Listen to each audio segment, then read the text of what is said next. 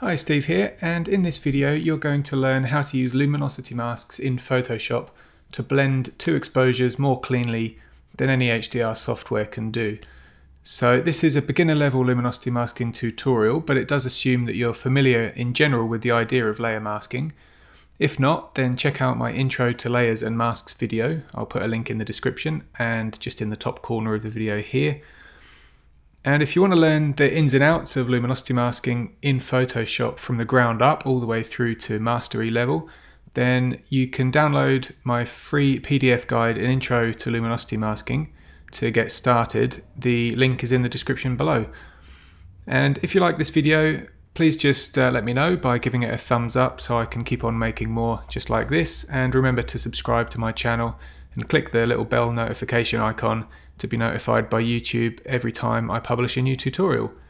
So the image that we're going to be working on in this example is actually two bracketed exposures. So we've got this bright exposure here which exposes the foreground, and then on the bottom layer here we've got a darker exposure where we've managed to retain the detail and colour in the sky. So what we're going to do by the end of this tutorial is create a luminosity mask that allows us to blend just that bright part of the sky in with the bright exposure where the foreground is darker. And the reason that we're going to use a luminosity mask rather than just use a regular brush in a layer mask is simply because we're not going to be able to get the accuracy that we need by just brushing up close to those edges there, because there's just too much detail, and you would spend a lifetime trying to brush around every single pixel to make that transition between the bright sky and the dark foreground look natural. I titled this video Understanding Luminosity Mask in Photoshop, so I'll just start off by giving a quick run through of what it actually means, and when we say luminosity masks rather than layer masks, what are we actually talking about. So to demonstrate this, I'll add a layer mask to this top layer here, the bright layer, and I'll grab a black brush. And so with a regular layer mask, what we're doing is painting with, usually we'll use a low opacity black brush into a white layer mask to essentially conceal this top layer here. So black is to conceal when you're brushing into a layer mask. So we're concealing this layer so that the layer beneath it starts to become visible. So essentially, you can think of it like we're erasing this top layer when we use a black brush in the layer mask. So if I do this, just with a big brush, as I mentioned a minute ago, you'll see that I'm brushing through to reveal this layer beneath. But because of those brush strokes being so big and sort of clumsy, I'm actually brushing over the edges into the mountains here, and you'll notice the actual edges of the mountains are getting darker because those if I just disable the mask, you'll see that because I'm also brushing through the darker exposure in the mountains as well. And so this is why this is really not an ideal method when you've got like a complicated edge between your two exposures. So if I now have a look at this layer mask, and I can do that by pressing Alt or Option on the keyboard and clicking on the mask, this is my layer mask. So the areas where I've brushed more, because it's a low opacity brush, I've brushed more and the black is darker. Over here in this area it's a bit more of a light grey, so I haven't brushed as heavily in this area, and the result of that is that where it's kind of a light grey, that's essentially lightly erased this top layer, and so therefore bringing through this bottom layer to a lesser degree. And where I've brushed more and the layer mask is more black or a stronger black, then that's where I've essentially erased more of this top layer to bring through more of the bottom layer. Relating that to a luminosity mask, what I'll do is just quickly run through the steps to create a luminosity mask, and then I'll explain afterwards. So actually I might just copy this entire layer and I'll hide the original. So this is the original with the layer mask, so I'll just name that original, and this is our one that we're going to create a luminosity mask for. So I'll just rename that Luminosity. So now I can just delete this layer mask. And the quickest way to create a luminosity mask is to load a selection that is based on the luminosity of the image, and then with that selection active, then when we add the layer mask to the layer, that selection gets loaded directly into the layer mask, therefore making it a luminosity mask. So if that seems a bit kind of complicated, then I'll just demonstrate quickly how that actually works. So let's use a lasso tool, and I'll just create a selection here, and I'm just going to draw like a squiggly line to create a selection, and we get the marching ants, and that's created that shape through the middle here. So yeah, this is just a regular selection, not a luminosity selection. This is just based on the shape that I've drawn. And now if with that selection active, if I click on add layer mask, that selection is now loaded into the layer mask of this layer. And so just like before, where the anywhere that I've brushed into the layer mask with a black brush, that has hidden this top layer and concealed it to bring through the darker layer beneath. So if I just look at that now, this is what the layer mask looks like compared to this one before. So it's basically the inverse in terms of most of this original layer mask is white with a bit of black that I've brushed in. That selection that I drew is that inside that selection becomes white and outside it becomes black. So everything that is black is concealed from this layer. So knowing that, the difference between what I've just done there and a luminosity mask is, instead of using the lasso tool to draw our selection, I'm going to come into the channels panel. Actually, my panel has all the tabs have gone in a funny order. Okay, so from the layers panel into the channels panel, and just as the sort of the most basic kind of luminosity mask you can create, I will hold on the keyboard Command or Control and click on the RGB channel. And so what that's done, it's loaded a selection that's based on the luminosity values of the RGB channel or of the image. And so rather than being a flat kind of two-dimensional selection where it's just like a drawn shape and everything outside is going to be black, everything inside is going to be white, it's kind of more three-dimensional in that the selection is going to select more or less based on whether the image is brighter or darker. So if I just come back over into the layers panel, and still with the selection active, I'm going to click on the add layer mask button. And now let's have a look at this layer mask. So Alt or Option on the keyboard, click on the luminosity selection, on the layer mask of the luminosity layer. We can see here, this basically looks like a black and white version of the image, but it's actually a layer mask that's been created based on the luminosity of the image. So the dark parts of the image are darker, almost black in the layer mask, and the bright parts are bright in the layer mask. So, whereas that selection that I drew with the lasso tool was just two-dimensional, it was kind of like a flat selection where everything outside was black, everything inside the selection was white. Here, with the luminosity selection, by Control or Command clicking on the RGB channel, we have got a selection where the brighter the pixels are, the more of that part of the image is going to be selected and included in the selection, and the darker it is, the less it's going to be selected. So when we now load that into this layer mask, to put that into kind of layman's terms, the dark parts of the image have been masked out and the bright parts have been masked in, or basically left alone. So looking at the effect of that on our layers, it's actually kind of done the opposite to what we want. So we've hidden or masked out or erased from this top layer all of the dark parts of the image and left the bright parts of the image from this bright layer.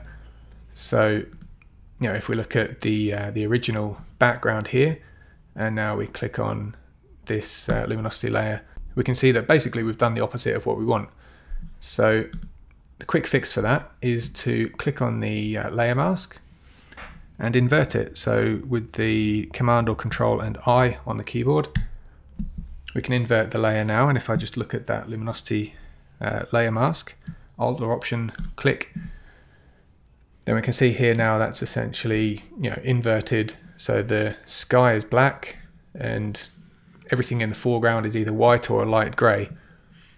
So the effect of that on the image now is that this is the original background layer, and this is the blended bright layer on top of that, where because the selection, or because the luminosity selection has created a layer mask with a purely black sky, we've kept all of that sky from the original dark layer and blended the foreground from the brighter layer.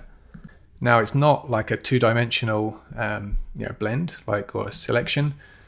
So what I mean by that is, if we look at the layer mask again, all of these greys in here are blending this this layer to a different degree. So to the darker the layer mask, the more we've blended this layer out. So the sky is pure black pretty much, but the foreground here is a kind of middle grey, and so that's basically masked half of this layer out. So if I just toggle this off and on again a bit, then you'll see it's brightening up, but not all the way. Now the problem with this is that it can create sort of a bit of a mushy contrast. So just a tip for what you can do if you've got a situation like this, if we just come back to view the layer mask, you can actually just take a white brush in here now and just kind of get rid of this foreground in the mask.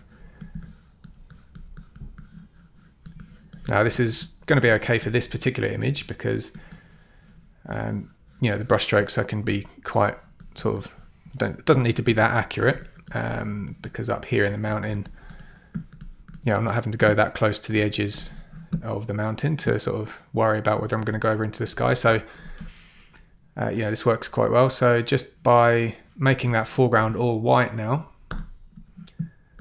then that's bringing more of this top layer into view in the blended image. So here now, when I disable and re-enable the layer mask, just with a shift click on the mask, we can see this is the original top bright layer, and now this is with the sky blended in. And now once you get to this point in your workflow, then you'll be able to continue on and make the rest of your edits on this kind of even flat exposure where you haven't got like an overexposed sky or underexposed foreground. And so that makes it a lot easier to process from this point on. So for example, if we want to add a levels adjustment to add some contrast, we can do that. And the foreground is really starting to pop just with these few little tweaks on the levels adjustment layer there. And let's just tweak the color a little bit, maybe with the curves adjustment. So let's put a little bit more red into the image there, just to give it a bit more of a nice pink glow. That works quite nicely, I think. And with all of these adjustments, you can do the same kind of thing with a luminosity mask, so that you can make it so that like a curves adjustment only affects the brighter parts of the image rather than the darker parts, and vice versa. And if you want to try that out, then you can download my intro to luminosity masking PDF, because that contains a link to a raw file that you can download and follow along with the demonstration. So you can test that out and see how that all works, and figure out how what I've shown you here with the exposure blending can be applied when using it for adjustment layers as well. And now for anybody who has already downloaded my luminosity masking panel, or for anyone who's interested in perhaps doing so, I'll just delete this last couple of adjustments I've added, and let's just create another copy of this layer so that I can remove this top layer mask. And I'll just show you how a similar thing, or how the same thing, can be done using the luminosity masking panel. So rather than going into the channels panel, the luminosity masking panel kind of has everything just available on the in the main window here, and you can load your selections based on this bar across the top in the luminosity selections section. Now, to create the same selection that I just did in the previous example in the RGB channel in the channels panel, I can click on this one button here on the right hand side of the 0 in the in this bar across the top, and yeah, with the previews turned on in the panel, it's going to show me basically the same thing as if I was just to go into the channels panel, command click on the RGB channel and then save that as a new channel.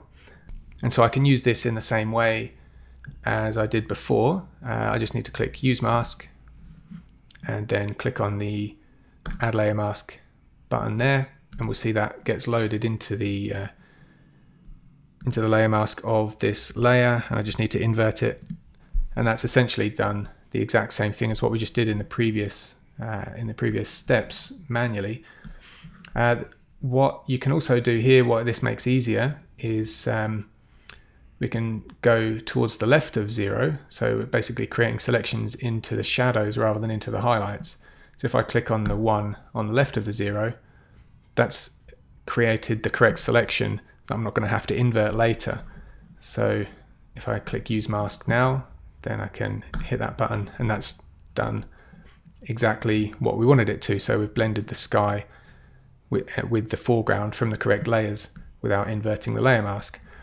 Now also, if I just delete that again, what we can do is, if I click on this one button again to load that selection preview, with the panel we can actually quite easily make modifications to this. So if I wanted the grays to be a bit brighter, so so that I didn't have to do that bit where I was brushing the grays out, then we can click these arrows here to sort of increase the brightness of those grays. We can make the blacks darker by going this way on with these arrows here, and we can keep tweaking it until we get the selection that we want.